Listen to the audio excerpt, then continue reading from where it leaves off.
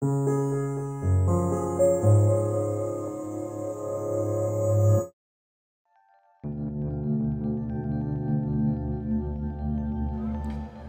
come to Tate Modern, where I'm going to look at the new exhibition, Conflict, Time, Photography. There are images of battlefields, of conflict zones, taken in the seconds, minutes, hours, days, months, even years after the act of violence took place.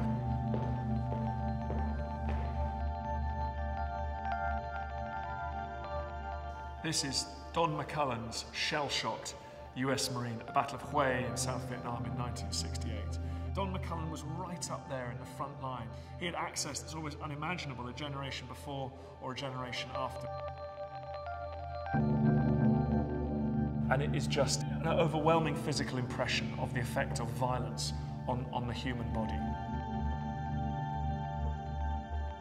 This room really gives you a sense of the scale of modern industrial warfare. These are all images from Kuwait after the ousting of Saddam Hussein from Kuwait in 1991. It was a short war in the end, but one that's left a long and enduring physical legacy. The footprint of modern war is deeper and much harsher than the wars that have gone before. Now we are leaving behind thousands of tons of junk, the detritus of war.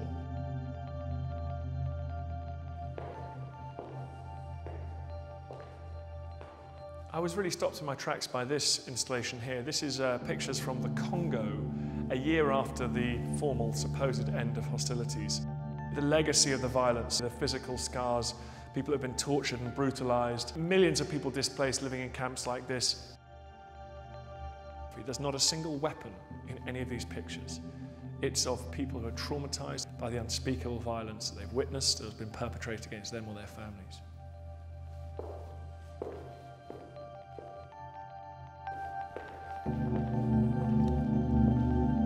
These are the unmistakable concrete structures, the German bunkers. Hitler liked to believe that his empire would be everlasting, and yet these photos were taken 65 years after these structures were built. His empire's gone, and they're rotting away back into the sea. This is what happens to all the dreams of all the conquerors and dictators that have ever lived. Ultimately, in the end, their empires crumble into dust. These are 4 photographs taken on what was the Western Front during World War I.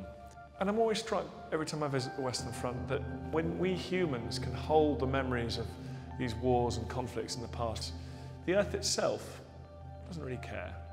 The Earth recovers, the trees reforest the landscape.